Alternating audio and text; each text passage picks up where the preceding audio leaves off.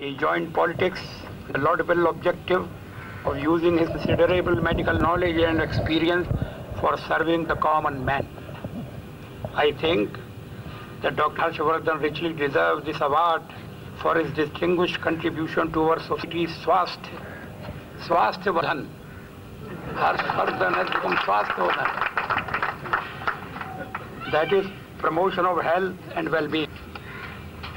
As President of the Delhi Medical Association and as Minister of Health and Family Welfare of Delhi, he took a strong personal interest in all major public health causes. I still remember his able leadership of the campaign against dengue fever, which had hit Delhi a few years ago. He has played a pioneering role in India's highly successful Pulse Polio campaign. Only yesterday we conducted the last of scheduled national immunization days for the eradication of polio.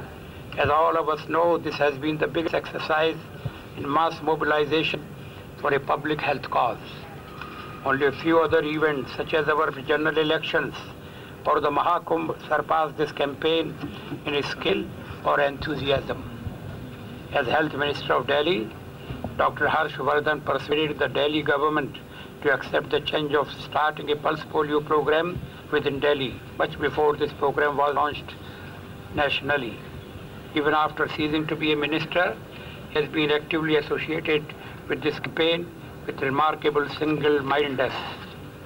I am happy that he is assisting the WHO in polio eradication work not only in India, but also for the entire world.